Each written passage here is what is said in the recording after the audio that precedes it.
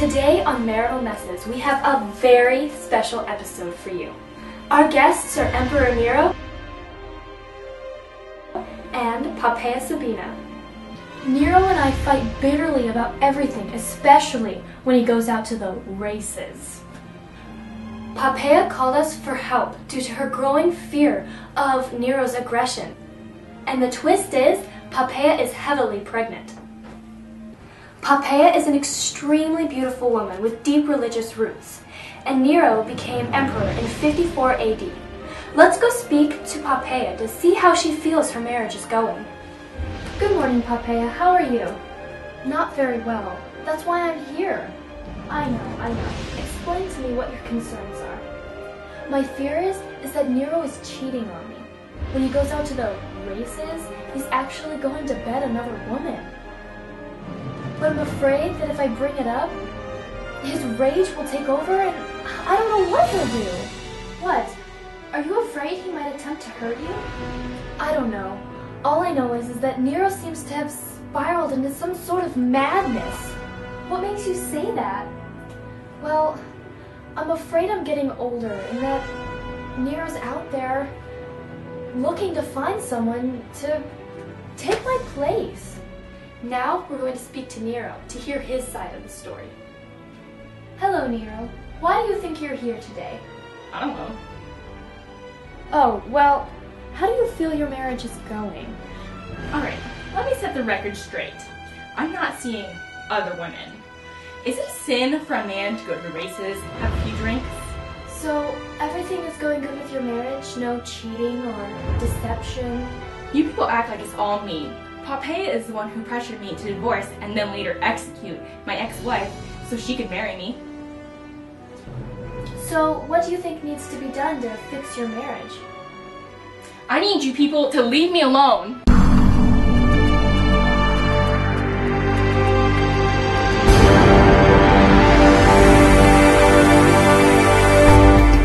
Don't go anywhere. After Marital Messes is Gossip Center, where we talk about everything gossipy.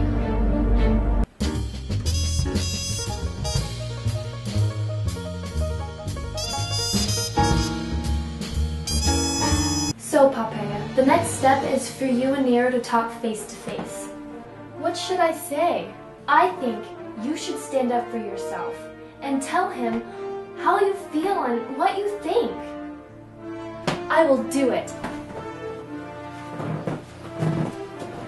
Where have you been? At the races, where else? I think you've been bedding another woman. How dare you accuse me of such things? Well, you're always out late, and when you come home, you never want to talk to me. Those are red flags to me. How dare you? I've given you everything. I let you spend all my money. I've given you a child. I even married you after you bedded my friend Otho.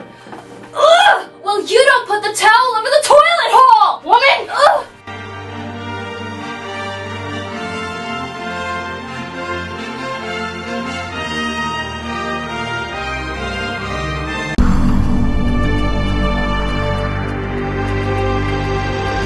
Welcome to Gossip Center, where we talk about everything gossipy.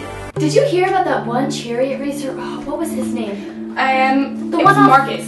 Yeah, the one on the red team? Yeah, ooh, he was cute. Yeah, but he won the entire thing. He just won the entire thing. That's a hard thing to do. He was really good. He had that Circus Maximus going wild. I would watch him race all day long.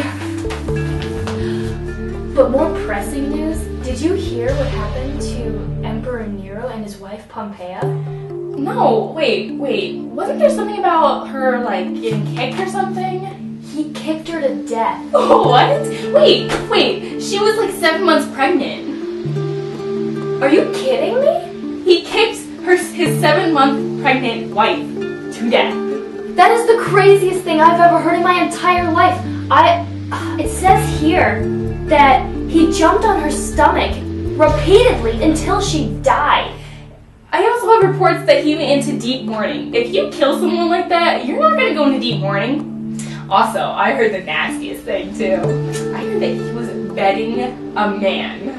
I also heard that shortly after he killed her son Rufrius too. That's insane. Rufrius. Like, he killed Rufrius right after he killed Poppaea. Ladies, know your signs of a crazy man. That is a crazy man. Why would you even marry someone like that? I heard that he killed his mother. That's how you know. Well, she's the one that pursued him. I don't even understand. Why would he do that? She wanted the money, and then she got the money, but she got a little bit more than she asked for. Well, that's all the time we have. Thank you for joining us with The Gossip Center.